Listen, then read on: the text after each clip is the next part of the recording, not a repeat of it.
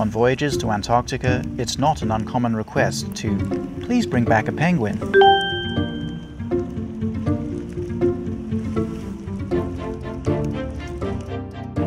We are heading to Antarctica in very challenging conditions. We're going to the ends of the world for just one purpose, a penguin.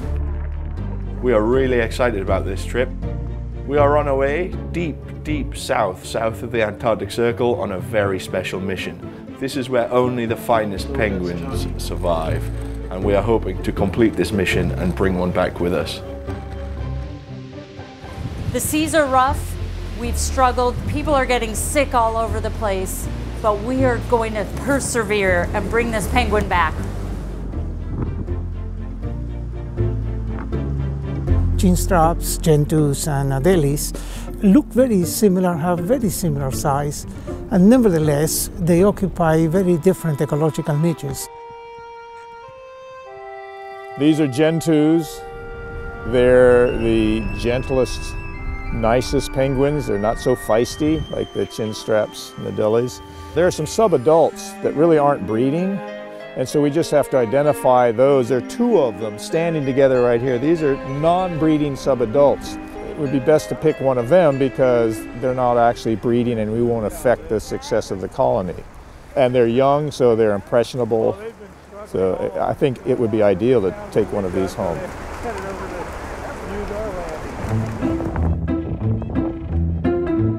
The male, particularly the Gentoo penguins, exhibit this pebble stealing and pebble placement behavior, constantly reminding their mate that I'm in it for the long haul. Here, look I brought you this stone. These are all fascinating aspects, glimpses into these animals' lives that we're fortunate enough to see at this time.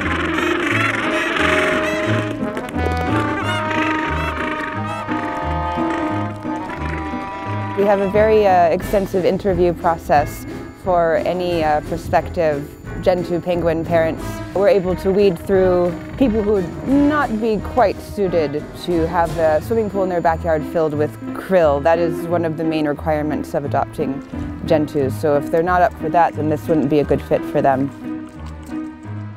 I'm a little concerned about your plan to bring home a penguin. I think that photos would be a better option. Jamais em tempo algum. Never ever in your wildest dreams adopt a penguin. You know what we will look for? Penguins, Adélies, one of the true Antarctic penguins. We're here at Red Rock Ridge, and it's a big Adélie colony, or quite big Adélie colony. You can't come all this way and just grab a penguin. That would be ridiculous. This is using artificial intelligence to find the perfect penguin. So I'm actually using the drone to double check the extent of the colony. But what I'll do here is trace the outline of the colony and then fly a grid. What we're trying to do is survey all of them and look for a penguin that meets very specific parameters, such as looking like a penguin and probably less prone to shitting itself, and we can tell that from the heat signature. We will also look for a penguin that isn't guarded by skuas, because I'm scared of skuas. You only have to look at them, actually, don't you? I mean, they are aesthetically such a beautiful animal. I mean, their eyes are so pretty and they are small and cuddly. This is everybody's dream of a cuddly penguin. Big penguins, small penguins. Okay, that one looks good. That one, there's one. That could be one. There's another one. There, in amongst, you see that one in amongst the other penguins? That one, that's a good penguin. That one, I like that, yeah.